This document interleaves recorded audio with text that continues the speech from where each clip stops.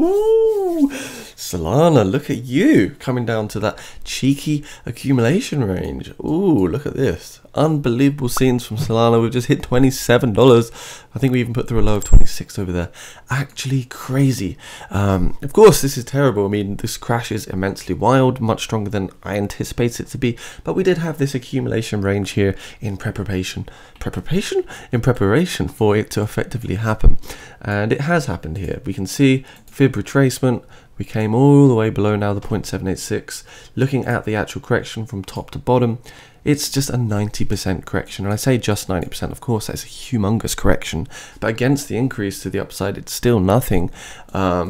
And I suppose it's a typical altcoin correction as well. Even for something as good as Solana, we just didn't get that bounce to the upside like we were expecting. The market is seeing continuation to the downside at the moment. Things are looking extremely bearish. And we're just going to remove the Bollinger Bands for the sake of our lovely eyeballs because it looks a bit confusing. Trading spaghetti.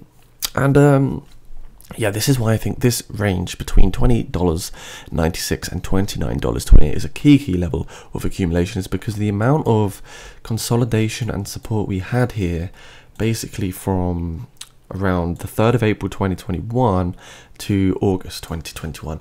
Lots of consolidation, lots of movement around here at that sort of $28 level. So this is a super sensitive area for Solana right now, and hopefully we don't see continuation to the downside.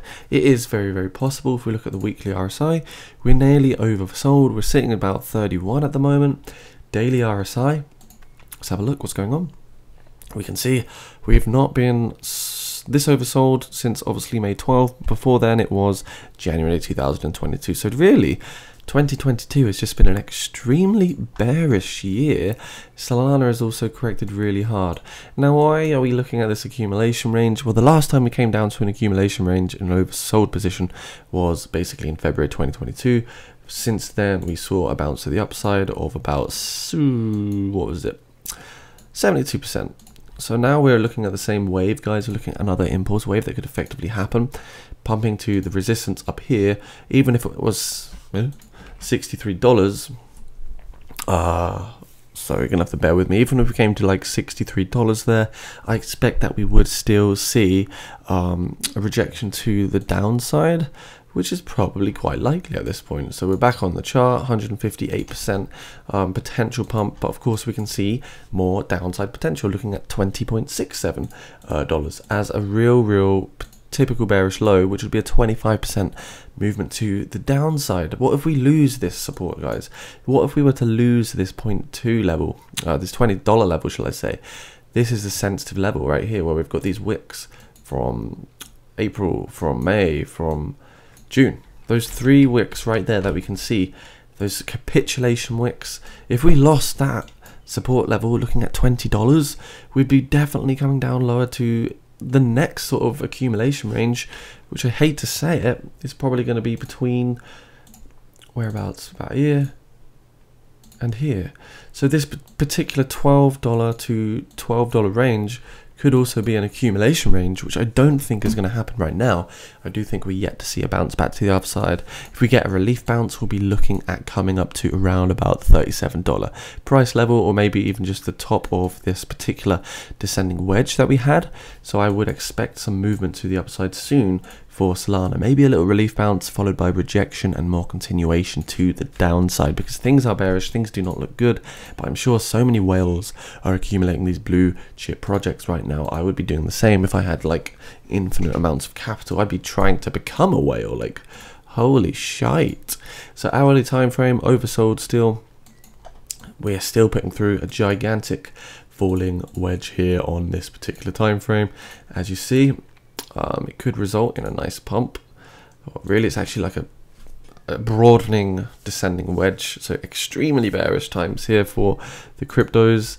Of course, we could move this here to tell another picture or paint another story. Maybe that would be more correct, to be honest, because this was a swing low. So basically what we're looking at is this falling wedge here. Maybe it's going to break out to the upside. I do expect something to happen in the market, like a small reversal, a small relief bounce, but I do think the macro trend is still down. So takeaways of this video is that we're in a real key accumulation range between $20 and $29, and it is a safe range to dollar cost average in here for Solana. As you see, we're back down to these 2021 lows. If we do lose this $20 support level, we will be basically coming down lower between $18 and $12, though we would have to retest this $18 as support first, because we got a lot of support here from 25th February 2021 right there. So it might happen that we just get a bounce to the upside temporarily, then we see continuation. I think market cycle bottom, like the true bottom, oh, it's tough to say. It really is. True bottom, you know, come up, rejection, retest support here, come up. Maybe we trade in this range for a while, and then start seeing, you know, sort of just sideways trading between 15 and like $30 odd, and that's when we start seeing the pop off to the upside in the future, like 2024 or so. Again, I'm going to show you, if we do come down that low to $12, you're looking at all these fib extensions as the key levels of resistance. So I do think we'll make our way there slowly. Of course, 2025, we're looking at $500, $400, $300 Solanas, and that's without being hyper bullish. So I do expect that to happen. Very exciting if it does happen. Guys, if you're new to the channel, make sure you do subscribe as well. We'll be sticking around through the bear markets to help you navigate crypto. We're currently sitting at a 26.5k Bitcoin as well. Things are looking bearish, making our way down to that 200-week moving average little by little. So very turmoil times for crypto right now. Bloodbath. We see ETH is down 30% on its market cap, Bitcoin down 20%, BNB down 25%, Doge down 30%. So it's not just meme coins, it's not just shit coins, it's the entire crypto market. Bitcoin is way too heavily tied to the FTSE 100 stock markets.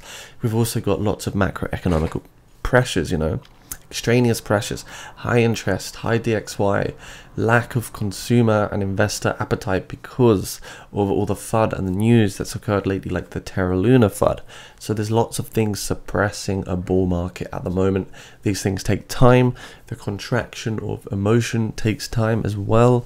If you look at the psychology of a market cycle, that will also tell you so. So yeah, we're pretty much going to wrap up with this video. Make sure you do subscribe to the channel. Thank you so much for viewing. Hop into the Discord down below, say hello to the community. Also get yourself into those Telegram channels so you don't miss out on the most comprehensive news, insights, latest market trends. Thank you guys. Stay crypto safe. Hit that notification bell, become part of the notification nation. Let's make some money in this bear market. Let's turn bad into good. Peace.